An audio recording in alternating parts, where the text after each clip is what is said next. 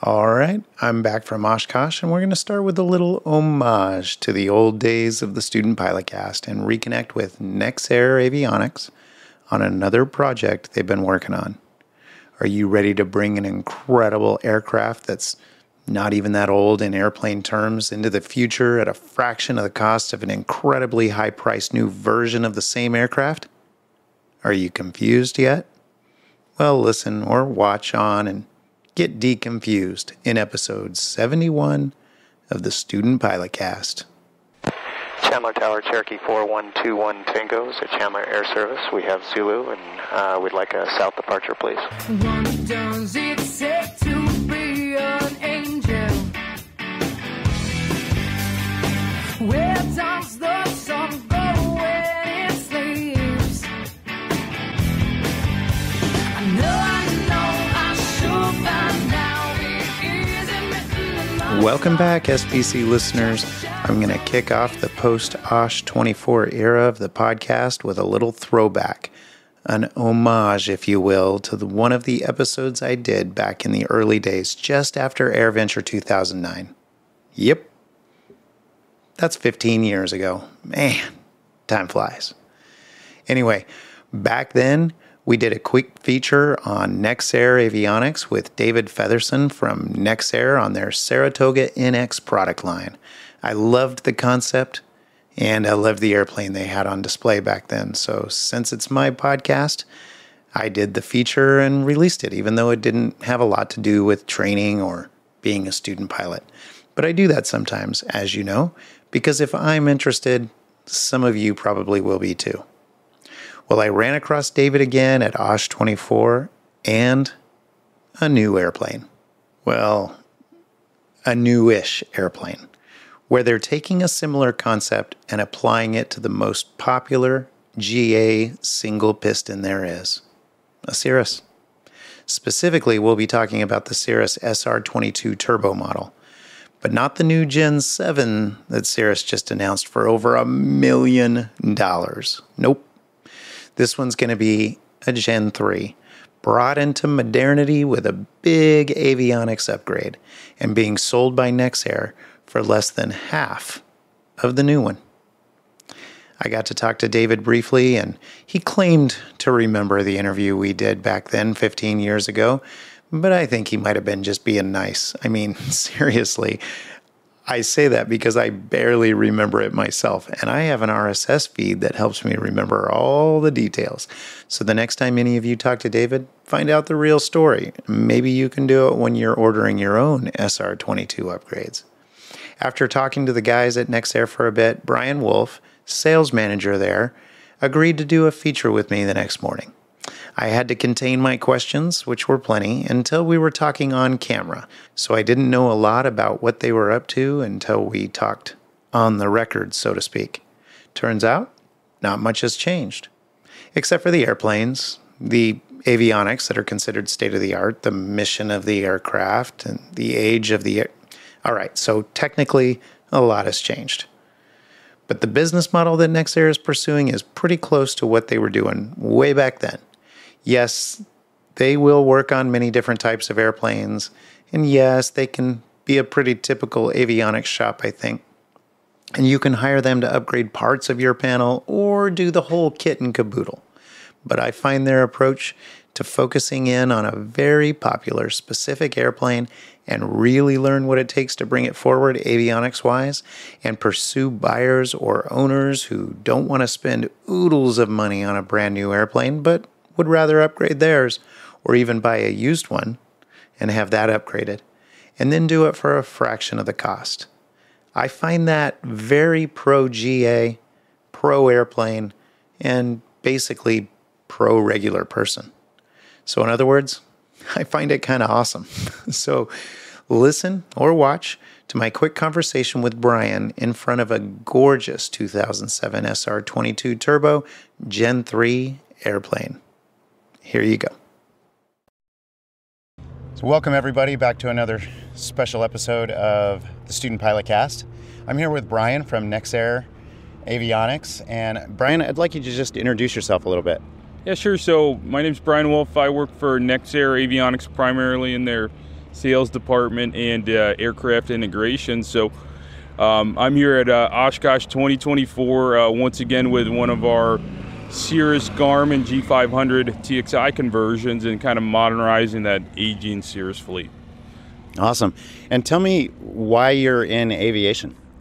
So I got the aviation bug when I was a kid, just kind of like everybody else. Friend of the family who's had an old Skyhawk and, you know, kind of really migrated toward it and really enjoyed flying when I started when I was 17, similar to everyone else, and continued the flight training through college and then ended up at Nexair shortly after on a lot of this cutting-edge avionics stuff. Do you still get to fly a little bit? So I fly a fair bit for the company. So a lot of our customers are not local to the Boston area. That's where we're based out of. So it is not uncommon for me to fly one of our customers in or home for upgrades. And we have customers as far away as Boston to LA, Vancouver. We've gone to France before to work on airplanes. So really a pretty wide reach of customers and flying around the country. All right. Well, longtime listeners and viewers will remember that in 2009, I did an interview with Nexair because they were working at the time. They had done some STCs and were working on a Saratoga. They called it the Saratoga NX. I fell in love with the concept and with the airplane. It was all brand new avionics at the time, little long in the tooth by this time, but I thought it was an interesting concept and I really loved it. So I did an interview there. You can go back and watch that. But I noticed this year that they've got this beautiful Cirrus here. It's a G3, so 2007. Yeah, so it's a 2007 model. It's a SR-22 Turbo normalized. So we purchased it to do our Garmin conversions in it. So not only this aircraft is equipped with the Garmin G500 TXI system we created, but we've done somewhere between 30 and 35 other aircraft as well. So this aircraft is equipped with two Garmin 10.6-inch G500 TXI screens, Garmin GTN 750XI, 650XI, with a lot of other Garmin products, including their newest product, the GDL60, their plane sync device for remote aircraft status, remote database updates, cockpit integration. Very cool. Yeah, so most of us know that Cirrus has just released a new version of the SR-22, and this seems to be almost equivalent to that, but for a lot less money. Can you talk about that a little bit? Yeah, sure. So our kind of primary market for the Cirrus aircraft is your G1s through your G3s, so pre-prospective airplanes. So that was starting in 2001 all the way through 2008 was when the last Avidyne G3 was produced. So basically what we look for in a customer's aircraft when we start the conversation is, are you an Avidyne aircraft? Are you a six-pack aircraft? What's currently equipped? And what's your end goal along with your mission budget and technology? So we try to help our customers navigate those items to try to optimize the best use out of their airplanes. Cool. So I'm sure that these new avionics have improved capabilities and ease of use and pilot workload. Can you talk a little bit about how the avionics have improved over the ones that Cirrus had installed initially? Oh yeah, sure. So big improvements with all these devices we've installed in here. So it's hard to list them all, in all honesty, but a couple of the big ones that a lot of these Cirrus aircraft were non-loss aircraft. So they were really restricted to non-precision GPS approaches. So this aircraft is WAAS equipped. So LPV, LNAV plus V, basically anything with vertical guidance we can see, including step downs. It'll fly step downs via its vertical nav part of the autopilot. So pretty cool stuff on their arrivals and some of these approaches as well. Other big thing that the Integra system didn't have that a lot of our customers really love is this synthetic vision. So synthetic vision is now integrated in this aircraft, seeing runways, any obstacles, traffic. Really great for situational awareness for the pilot.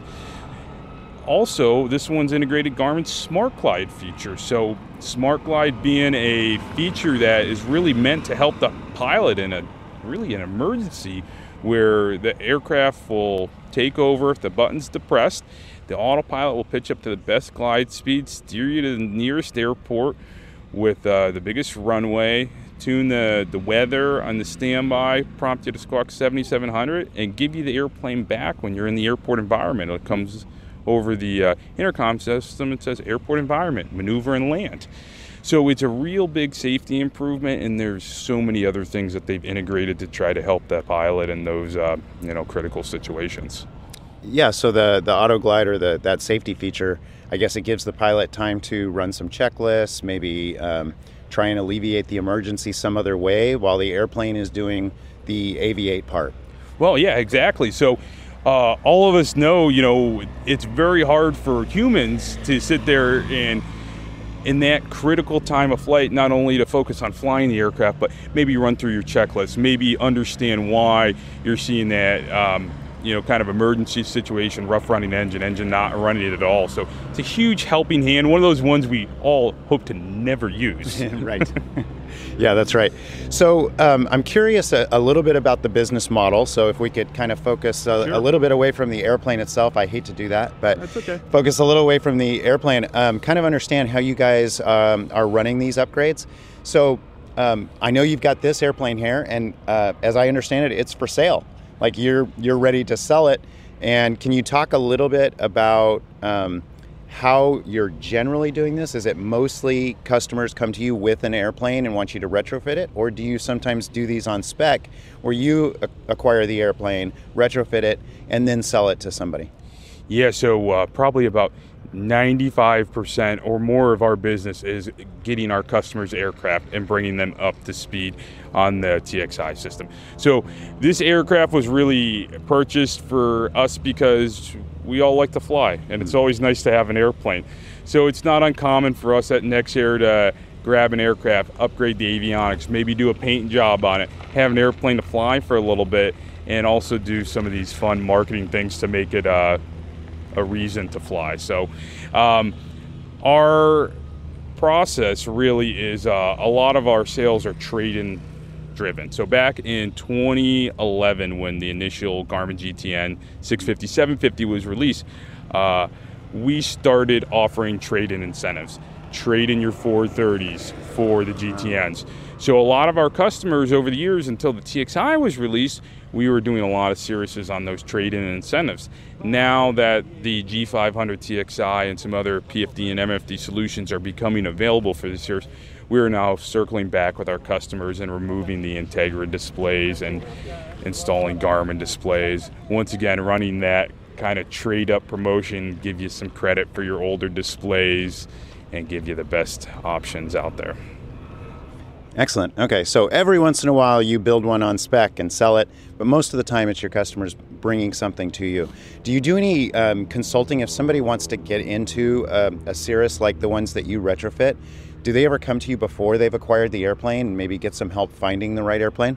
Oh yeah, that happens all the time. So we have a lot of customers that sit there, they're excited to get in the Cirrus, they're excited to see what it has to offer, maybe or not in the purchasing category of wanting to go out and buy a brand new G7, but want similar avionics with the same capabilities with an older aircraft. So a lot of times I'll work with customers and they'll sit there and in their search they'll send me links of the aircraft they find, controller, trade a plane, wherever they may.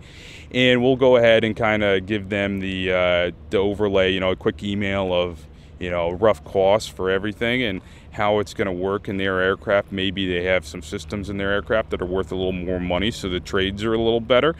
And then once they acquire the aircraft, then we work on getting them a formalized estimate, working them into the schedule. Right now we're running about, somewhere around 3 to 4 months out. So that kind of planning purpose is important for us because a lot of the modifications we do to the aircraft are before the aircraft arrive. We integrate a whole main aircraft harness to the existing Cirrus harness. So that is built before the aircraft arrives to the shop. We have some custom instrument panels that we have to make to accommodate all of our new equipment. That is made before the customer enters the shop. So there's a bit of the planning process that we try to get ahead on. So when your aircraft comes to Nexair, it doesn't sit there stale in the corner of the shop. So our TXI conversions, we try our best to move them between 4 and 6 weeks. Oh, that's kind of amazing. So somebody could bring an aircraft to you, at least with a little bit of foreplanning, and they'll get that long before they would get a new aircraft from Cirrus. Yeah, I don't know what Cirrus is at. Last time I heard 2 years this week. I don't know if that's a true number or not. But yeah, if you get a good used aircraft, G1 through G3, go through the purchasing process. It's going to take some time, maybe a month or two, kind of the initial pains. We could certainly have you up and running, new aircraft, new avionics within 6 months probably without a problem. Yeah, it's pretty amazing. And you end up with such a beautiful aircraft. Did you have to spearhead any STCs or anything like that to be able to do these retrofits on these generations of Cirrus aircraft? So no. So this is the nice part about this one. So with the Saratoga, we had to do the entire STC. Mm-hmm. This Garmin package, it's all STC through Garmin. So Garmin had their own SR-22, and they went ahead and STC'd all the products that were in this aircraft. So it's been a nice transition for us to kind of take over a lot of those projects and not have to start that STC process. Oh, that makes it great for you guys, doesn't it? Sure does. Anybody who's ever done an STC knows that it's you'll pull your hair out doing it for sure. Yeah. So if we could come back full circle, back to this airplane, can you tell me a little bit about what you guys have done to it? What about the engine? What about the paint, interior, anything like that? What have you done to bring it into the state that it's in right now? Sure. So kind of our primary focus with this aircraft was the avionics. So the paint, it was painted before we purchased it. It's in relatively good condition. Interior was in good condition, but certainly original. And then the engine is a higher time engine, but running strong right now. So it's a pretty good aircraft. We have used it a ton for a lot of testing and improvements, working with the guys at Garmin to try to make the product the best it can be. Cool. And if somebody, I imagine that if somebody brought you maybe a run-out engine or paint wasn't looking too good, that would be part of the process if they wanted to go with you as well? So all that stuff, the paint, the engine, basically anything other than avionics is going to go through one of our partners that we work with. We work with people all around the country. We're great at avionics. That's what we do. That's what we stay doing. So there are a bunch of guys we can list for engine work, and then paint for the Cirrus. There's really only one or two guys we know around the country that do an outstanding job. All right. But you would help coordinate that for a customer? Oh, absolutely. And so tell me what you're selling this airplane for, a little bit about it. What is the engine time? And, just what could somebody come and get this from you for right now? Sure. So the airplane's being sold for $439,000. The engine is a 2,023 hours, so a little over TBO. It did have a prop strike back in 2009 before we owned it. So it was IRAND, new cylinders were put on, but it wasn't a zero time overall. So the paint was done in 2014, so relatively good shape on the paint. It looks wonderful. So yeah, certainly it's not perfect. It's 10 years old now. It's hard to believe, but it's in good looking condition. So, and then the avionics were all done by us. So they were done in 2023, so all relatively new equipment. Excellent. Well, that would get somebody into a Cirrus, I don't know, 40% of the cost of a new one, something like that? Yeah, something like that. I mean, even if you put in the motor into the mix, I guess you could call it 50%. But I think it's pretty great bang for your buck when you're out there looking for a good single-engine travel and aircraft. This aircraft has flown all over the country, and it has never failed us and has made good time doing it. Awesome. So is there anything I didn't ask that I should have asked about Nexair? Anything you want to talk about? I think we nailed it all. I mean, we're just a large avionics shop on the East Coast, just outside of Boston, and really love working on the Cirrus, but certainly work on a lot of other airplanes, from smaller piston aircraft all the way through some of your smaller turboprop and turbofan aircraft. Excellent. I just love the concept of taking the older aircraft and kind of updating them, bringing up to speed, giving them life.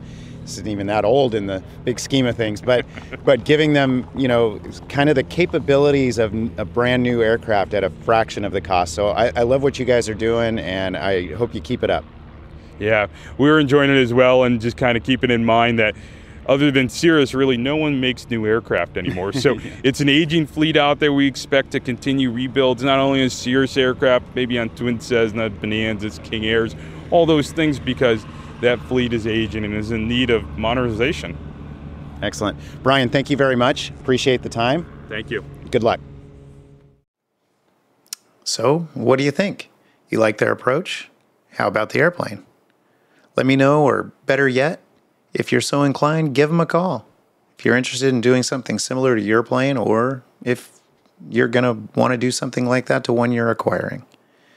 But anyway, it was cool to catch up with Nexair and see what they're doing, see that they're still going strong.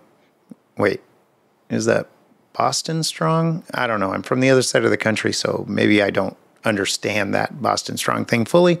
In any case, they seem to still be up to their old tricks of taking older airplanes and making them new again. Well, newish again. I've got more stuff coming soon, so stay subscribed and do give me feedback on what you'd like to know about Oshkosh, the future of the podcast, my training episodes that are coming up, or anything else that you may want to hear about or know about. As happens at Oshkosh, talking to what my wife calls my imaginary friends, since she's never really met many of them, a lot of ideas pop up, and this Osh is no different. We've got some cool ideas of features, even some that could become regular features of the podcast, so we're brainstorming and working hard to get some of that going. I'm excited where we're headed with the podcast, including the training that'll be released shortly. And I'm excited about the fledgling Flightline podcast too, and we've got some stuff coming up there as well. So if you haven't already, check that podcast out in your favorite podcast directory, including Apple Podcasts, Spotify, YouTube Music, Amazon Music, and many others. Or come find us at flightlinepodcast.com. Technically speaking, since this episode's content wasn't really aimed at learning or student pilots or new ratings, etc., it seems natural that it would have landed on the Flightline podcast. But I just loved the symmetry of publishing it here 15 years after the original Nexair interview episode. So there you go. What can I say? Both shows will have plenty coming, so please subscribe to both. It costs you nothing, and you don't want to miss out on what's to come. The FOMO is real, my friends, so don't suffer. Subscribe. Along those lines, as you've probably noticed, I've mentioned watch or listen to the episode a couple of times. This is one of those times that the audio and the video episodes are exactly the same, but they are both published. So if you're listening to this and you want to see the airplane or Brian, nobody wants to see my radio face, I'm sure, check out the video version of this episode on YouTube. It's linked to and referenced in the show notes or on the Student Pilotcast website entry for this episode, episode 71, which can be found at studentpilotcast.com/71. Or you can just search for Nexair. That's Nexair on the website search box, and you'll find both episodes, the 2009 and the 2024 episode versions. So let me know what you think, of course, and as I said before, reach out with any feedback or suggestions, or just showering praise, that works too. You can send me a note at bill@studentpilotcast.com, or DM me on Twitter or X at @BillWill. That's Bravo India Lima Lima, Whiskey India Lima. And while I'm interested in a lot of things in aviation, and I love the focus, the technical nature, the learning, the teaching, the beauty, the perspective, and even to some extent the risks, as that brings out the best in people, including me, to be as excellent as possible. None of that happens without the hardware, the flying machines that make this all possible. So every once in a while, we'll bring a feature like this one that just have to do with that, the machines that make it all possible, the machines that allow me to be a pilot.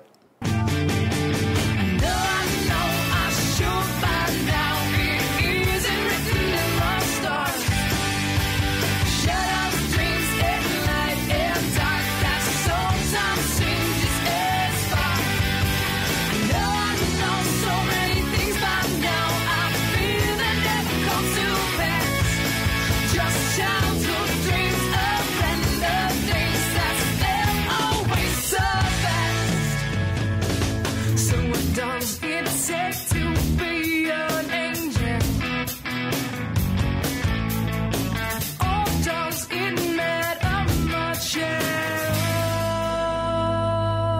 Music for today's episode is To Be an Angel by the Canadian band Uncle Seth. You can get more information and subscribe to the podcast feeds on the web at studentpilotcast.com. Remember, any instruction that you hear in this podcast was meant for me and for me alone in the situation I was in at the time. Please do not try to blindly apply anything you see or hear in this podcast to your own flying without thinking it through on your own completely. If you have questions about any aspect of your flying, please consult a qualified CFI.